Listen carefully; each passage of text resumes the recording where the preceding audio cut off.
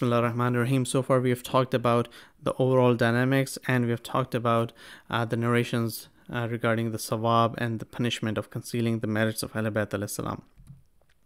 So in this part, let me just first recap a few things, because I want to synthesize and come to a conclusion in this part. First of all, we all, like Muslims, agree that Allah, the Creator, has sent Islam, and Muhammad sallallahu alaihi wasallam is the key source of Islam. Then there are two branches. One follow the Ahl-e-Bait alayhi salam. The second branches follow everyone else. And because they are in majority, they have persecuted the Shias who have been in minority. But anyone who believes that Ahl-e-Bait has the true path, it's incumbent upon them to share the teachings as well as the merits of Ahl-e-Bait alayhi salam with the world, and to make an effort in the cause of Ahl-e-Bait alayhi salam. So what is meant by supporting? We can synthesize a few things. What is meant by supporting? Why should we support? Conditions of Taqayyah and the implications. So by supporting, there could be a lot of ways that we can support. People support through prose, through poems, through speeches, standing for the cause of justice, standing for Amr bil Ma'ruf, Nahi anil Munkar, standing for reformation, standing against injustice, even when their attributes, even to the point where when we say justice, it means when their attributes are being usurped by someone else, if their titles are being taken by someone else, if their right is being justified of being taken by someone else, it's our responsibility to say no, that is wrong. Defend the Imams and the Shias if they are being disgraced in any part of the world. If they're being persecuted, it's our responsibility to help them. If they're being disgraced, persecuted is differently. If someone is being just said, is being winked, like on Salman al-Farisi, it was incumbent on that person to stand up, even in the absence of Salman al-Farisi, let alone people who are being killed every day. And why we should be doing it?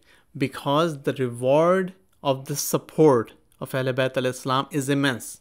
And at the same time, the punishment of supporting Ahl-e-Bait alayhi salam and their Shias, while there is no Taqayyah, is very severe. So what are the conditions of Taqayyah? We talked about this. Imam have outlined this very clearly. Fear upon oneself, family, children, or the ability to earn living. And the wealth. And secondly, do not directly deal with Ahl-e-Bait alayhi salam and or their Shias in the presence of their enemies, because of what the enemies might do to them. So if you're in presence of an enemy and you call out a Shia, you are a Shia and I respect you, we should not do that. That is the time in presence of an enemy, that is Taqayyah. And what are the implications of this? People who are living under tyrant rules are required to practice Taqayyah so that they remain under the radar of the oppressive regime. They're not outlined. They don't come out. Secondly, people who are not living under tyranny should not practice Taqayyah under the assumption that their effort will hurt other Shias. So there are two dimensions to this. One is they should not practice Taqayyah when in presence of anyone else and they hear the rights of Ahl-e-Bait alayhi salam being usurped, the titles being usurped. They should be very forceful on that. Second is, they should not assume that by being forceful that their effort will hurt other people, other Shias around the world, as long as they're not being identified individually. And the example in this is, there are many examples in this regard. Sayyidah Zainab alayhi salam is a perfect example. She was very vocal in the court of Ibn Ziyad al-Yazid and or Yazid, both, but did not point to any particular Shia. She outlined her case, but did not say that, oh, you are our true follower. So that is exactly we need to do. Whenever the rights are usurped, we need to stand up. So therefore, today the responsibilities of Shias living who are not living under Taqayyah is significantly higher as compared to those who are living in Taqayyah. What do I mean by that? So the source of Islam we know is Ahl-e-Bait alayhi salam, Muhammad sallallahu alayhi wasallam, and it's Ahl-e-Bait alayhi salam.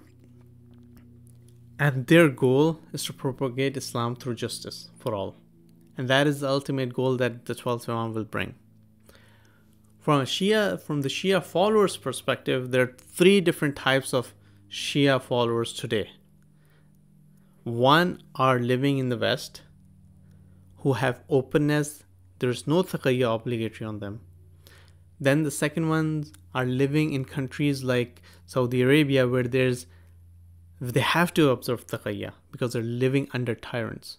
And then there are Muslims who are living in Sunni majority countries where they're not concerned about their life, but their rules and other things, they cannot be very open about certain things. So the responsibility of those who do not have any Taqayyah, who are living in free societies, if they cannot stand against the most blatant historical injustice that happened or present day injustice, how can we claim, those who are living in the West, that we are supporting the cause of Ahl-e-Bait alayhi salam? Therefore, we've discussed what does it mean to support the cause of Ahl-e-Bait alayhi salam, and there are a lot of actions that we can do, whether going to majalis, teaching our children, and making speeches, highlighting what happened in the past, what is wrong, conveying the message of Ahl-e-Bait alayhi salam to the broader Muslim Ummah. But it is not sufficient to call ourselves Shias and not do any of those things while we don't have Taqayyah. And the opportunity that we have today, there are two dimensions of the opportunities. One is focusing on historical injustice and laying the groundwork, laying it out in front of everyone, creating the hujjah so that anyone who knows cannot argue that they didn't know. What happened in the past should be brought up, cannot be ignored, because that was injustice. The rights of Ahl-e-Bait alayhi salam were usurped.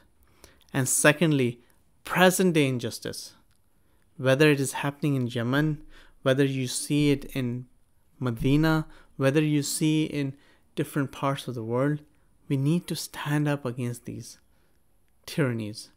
We can start this small step, one step at a time, but we need to make a voice.